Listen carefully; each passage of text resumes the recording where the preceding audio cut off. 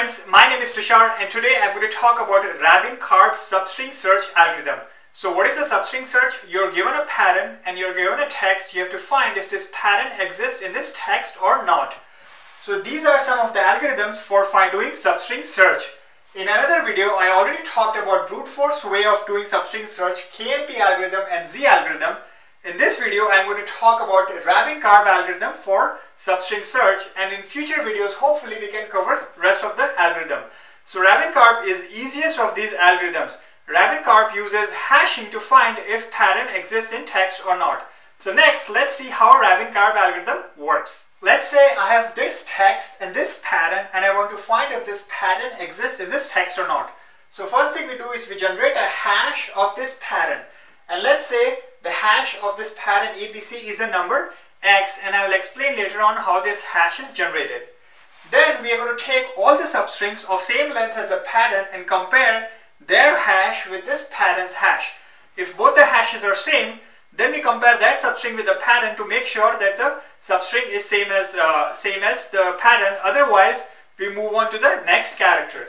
So here we take first three characters. Let's say this generates a hash y1.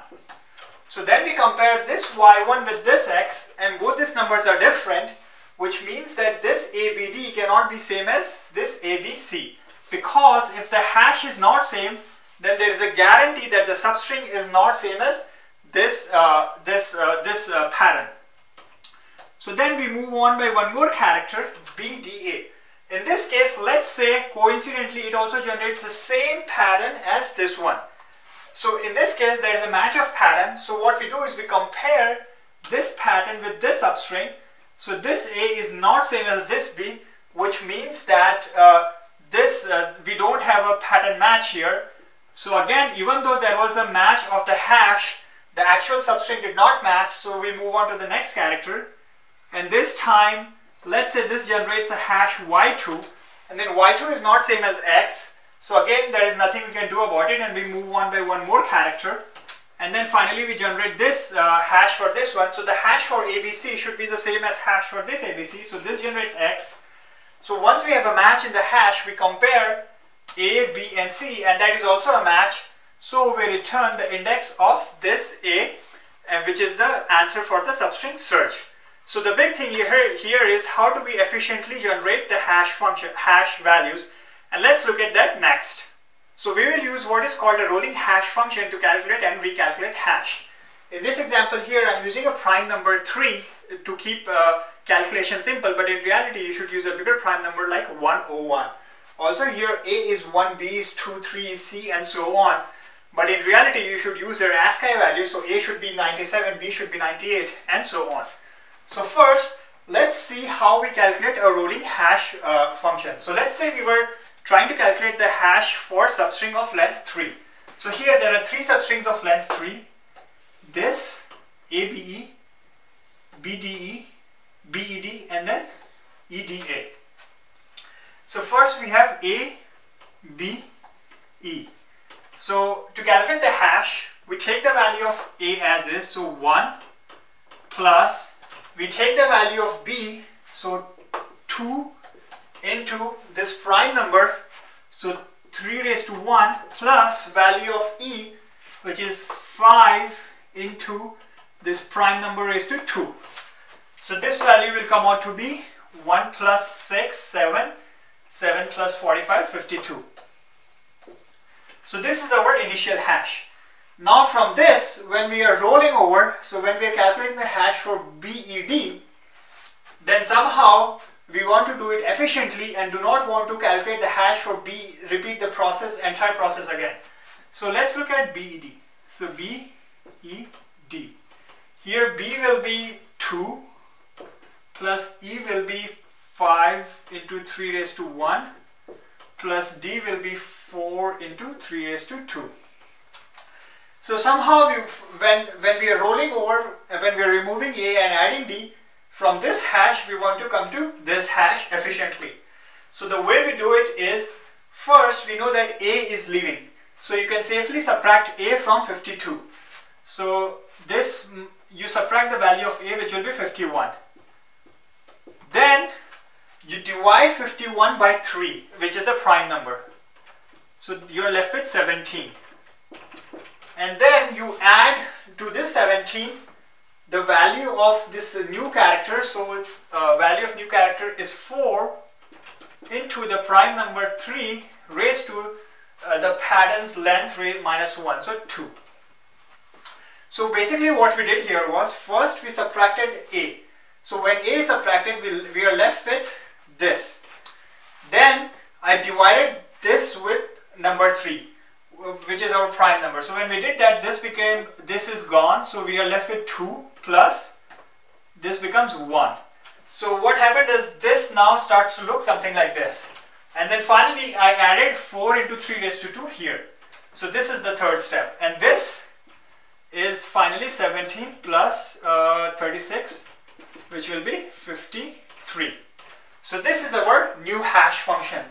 So in 3 steps we calculated the hash for BED from ABE. First, subtract the value of the old character from the hash, then divide that number by prime number, which is 3, and then add to that prime number prime raised to m minus 1. So m here is the length of the pattern, so prime raised to 2 into the value of new character, and that's how we end up with this value 53. So from here we end at 53, and as you can see, this value is also 53.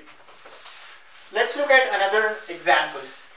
So now we have the pattern, we have the hash for BD, and let's try to get it for EDA.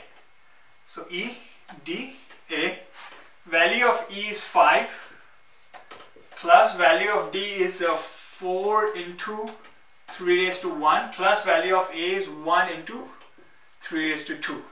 So repeating the same process, first this character is rolling out, B is rolling out. So first we subtract the value of B from this hash. So once the value of B is subtracted, this is gone. So this becomes 53 minus 2, 51. Then we divide this by the prime number, which is 3. So this becomes 17. So basically what happened was, this becomes 5 and this becomes 4 into 3 raised to 1. So now this starts to look like this, and then finally we add whatever the new character is coming in. So 17 plus whatever the new character is coming in, so 1 into 3 raised to 2, and this is 9 plus 17, 26, which is the hash for EDA. So this is how rolling hash works, and as you can see, this can be done in 3 steps, which is O of 1 operation. So next, let's take a concrete example and finish up this algorithm. So here our pattern is ABC and our text is this, and we want to see if this pattern exists in this text or not. So first we calculate the hash of the pattern. So the hash of the pattern, as we discussed before, will be value of A, so 1, plus B, value of B will be 2 into 3 raised to 1, plus value of C will be 3 into 3 raised to 2. So this value will be 1 plus 6 plus 27, and this will be 27 plus 7, which will be 34. So the hash of ABC is 34, and let's store this somewhere. Now we are going to take substrings of length 3 in this text and see which matches this pattern, and which matches the hash of this pattern, and if it does, then we'll compare the actual substrings. So we start with ABE. So the hash for ABE will be A is 1 plus 2 into 3 raised to 1 plus 5, value of 5 into 3 raised to 2. So this will be 1, so this will be 6. This is 6, and this is 45 plus 1, so this is 52.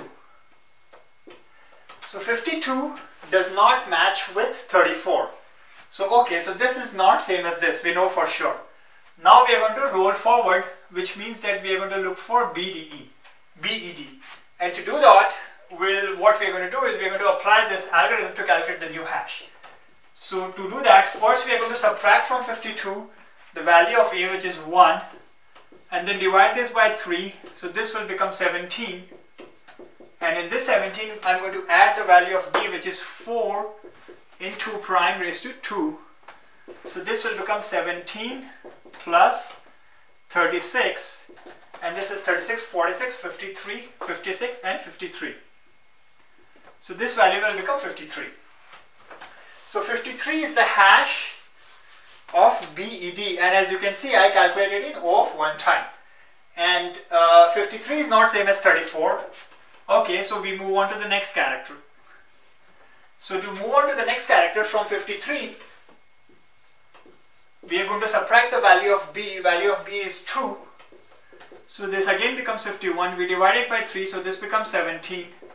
And then I'm going to add A. So A is 1 into 3 raised to 2. So this is 9. So this value becomes 26. So 26, the hash of EDA is 26, which is again not same as 34. So we are going to move forward and look for DAB. So first we are going to subtract the value of E, which is 5. So here we are going to be left with 21. Then we divide it by the prime number 3. So here we're going to be left with 7. And then we are going to add B, which is 2 into 3 raised to 2. So this number is 7 plus 9 into 18. So this number is 25. Okay, so 25 is also not same as 34. So right now we are at 25. Finally, we are going to look at the hash for this. So 25, first we are going to subtract the value of D. So 25 minus D is 21. Then we are going to divide it by prime number. So this becomes 7. And then I'm going to add 3 into 3 square. And this will become 7 plus 18. 7 plus, 27. And this number is 34. So this number finally matches the hash of the pattern. So once we find a match, what we are going to do is we are going to compare this substring with this pattern with this substring. So A is a match with A, B is a match with B, and C is a match with C. So it means that this pattern exists in this text at this location, and the location is 0, 1, 2, 3, 4. So this should return 4. So hopefully this helps you understand how we are doing pattern matching using Rabin Karp's algorithm. So next, let's analyze the time complexity and look at how applications are using Rabin Karp algorithm. So the time complexity for this algorithm will be OMN, where M is the length of the pattern and N is the length of the text. And the reason for that is if the hash function is bad, or if we are totally unlucky, then every substring hash would match with the pattern hash, even though the substring is not same as the pattern, in which case the total work done will be MN. The applications for Rabin Karp algorithm involves finding plagiarism. So let's say if there are hundreds of documents, you can generate the hash of these documents, and then for whatever documents the hash is same, then you can compare against each other to see if actually the contents of the document are same or not. And this is where this algorithm really excels well.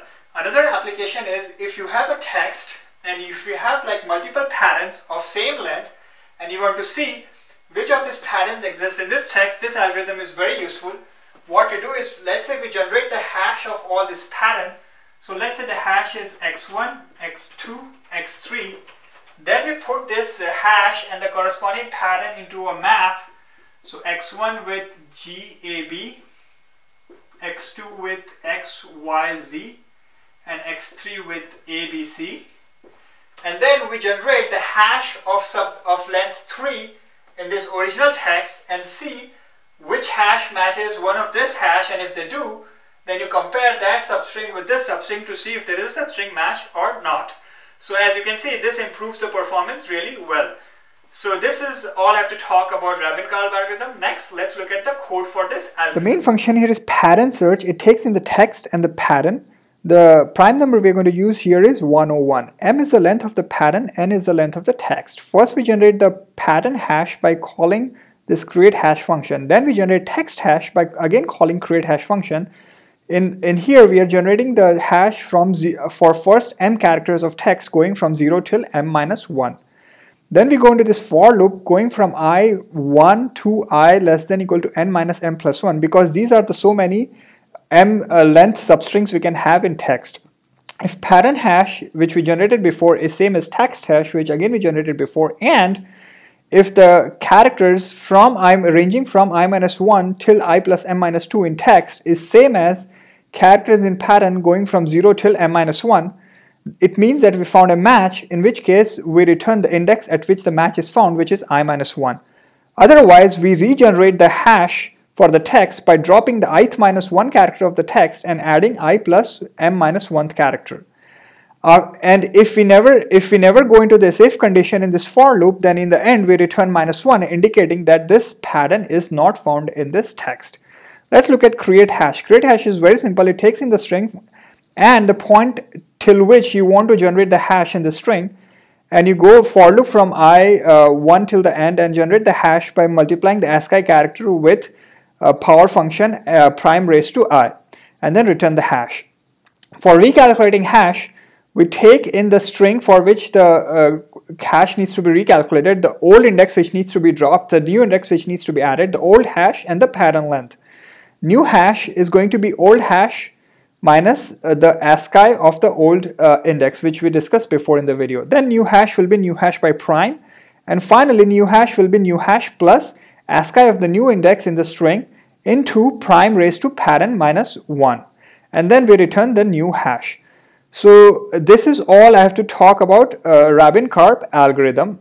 If for the users who like Python, I also have Python code in my GitHub repository. Again, the time complexity for this algorithm in the worst case will be OMN. Please like this video, share this video, comment on this video, check out my Facebook page, and check out my GitHub link. Thanks again for watching this video.